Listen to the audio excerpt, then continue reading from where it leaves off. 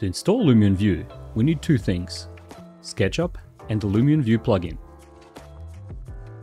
So, all you need to do is run SketchUp. Go to Extensions and Extension Warehouse. Search for Lumion View and Live Sync. And click Install.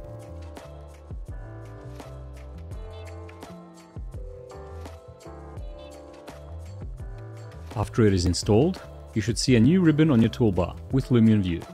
The second button from the left launches Lumion View. This will open the viewer window and the login page. When prompted, you need to use your Lumion account credentials. Congratulations, you are ready to get started.